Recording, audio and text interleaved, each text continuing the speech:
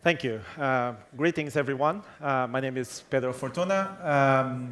I'm here mostly to talk about the client-side threat landscape and the importance of having mitigation measures in place.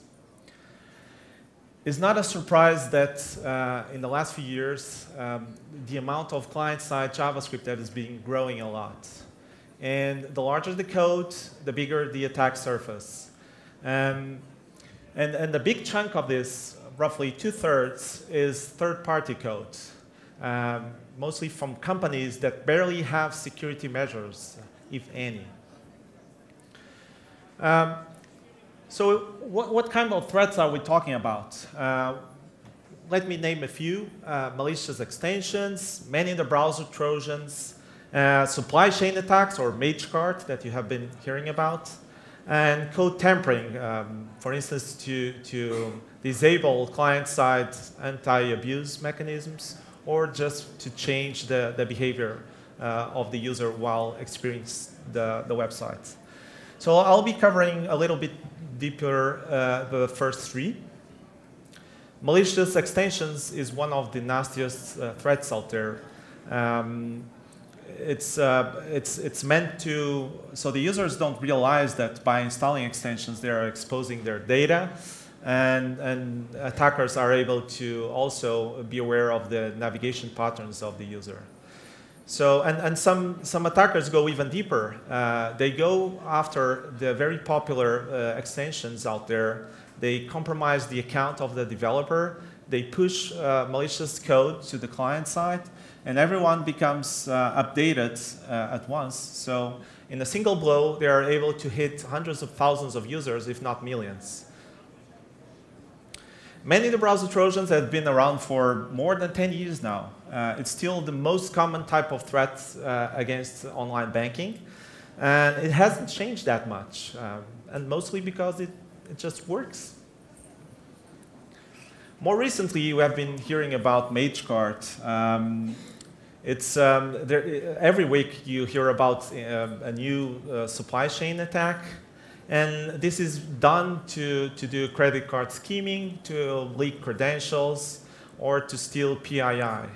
And web application owners, they don't have, by default, a mechanism to understand that this is happening, let alone to mitigate it.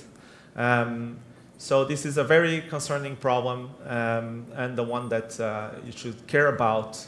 I guess nowadays, most major websites are in panic, just trying not to be the next British Airways. So how can we tackle this problem? In a nutshell, most of the current approaches fall short. Some of you may know sub-resource integrity, with which you can control the integrity of the JavaScript files being loaded in your website. But the problem is that it's hard to keep this updated. Vendors don't like it because they lose the ability of freely updating their own code. So it ends up not being used by anyone. You can use content security policy to blacklist the domains from which you allow JavaScript to be loaded from. But as a recent Google research has published, roughly 94% of all domain blacklisting content security policy is, by definition, bypassable. And plus, CSP headers can be removed by man-in-the-browser Trojans or by malicious extensions, therefore completely disabling this security mechanism. You can also use website polling and domain sinkholing, but this is only meant for fighting supply chain attacks. And it's based on signatures, and basically it can be easily bypassable just by changing the injection that the attacker is doing. This is what happened in the British Airlines supply chain attack. They only caught it just like after the damage was done. There's also a few solutions based on JavaScript virtualization, which is a difficult technique to accomplish and can easily break off your code. So what we have been working on and proposing is a different approach that basically departs from the assumption that injections or tampering to the website will definitely occur, and then try to deal with it. So we monitor for DOM injections or tampering. We monitored event handlers for any sort of form jacking or things trying to get in there and steal data. And native API functions, like things that can send data through the network and can be targeted by some sort of man in the middle. So when we find something is off, we launch countermeasures. We can do a number of different things. We can remove the injection, we can remove the poisoning, and it's all done in time to prevent the attack from being successful. We also send back telemetry that provides visibility on what's happening on the client side. But let me show you how it works. So on the client side, we add a real-time monitoring agent. This is the JavaScript. The code itself is protected with resilient polymorphic JavaScript code protection, which is necessary because it's in an adversarial situation where some malicious code that managed to be injected onto the client side can try to tamper with the solution itself. So it needs to at least be able to very efficiently prevent attack automation against the code. So when we detect something is off, we launch countermeasures. But like I said, we also send back this information to a server component that compares this information with historical data. And if we still think that this is malicious, we can send it off through a webhook to the back end of the application, allowing it to trigger additional reactions to what is happening. So we don't have time for a full demo today, so I'll just give you a sneak peek.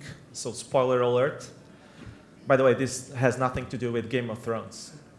So if you haven't seen the last season, like me, you're good to go.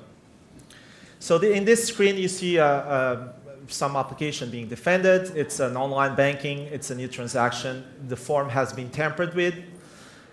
And here you can see in the dashboard the results of the detection mechanism. So you can see an alert. Don't worry if you can't read that. It says on submit poisoning detected. And in this screen, you can see in full detail. On the left side, you can see the form that has been affected by this. On the right side, you can see the attacker's code. Usually it's obfuscated, but this is a demo, so it's meant for you to understand what is going on. So usually you would need to do some further work to understand it. And this is what could be an additional reaction by the web application as it realizes that that form has been compromised. So it's just warning the user and telling him that for security reasons, we are temporarily unable to complete bank transfers. Of course, any other example would be good.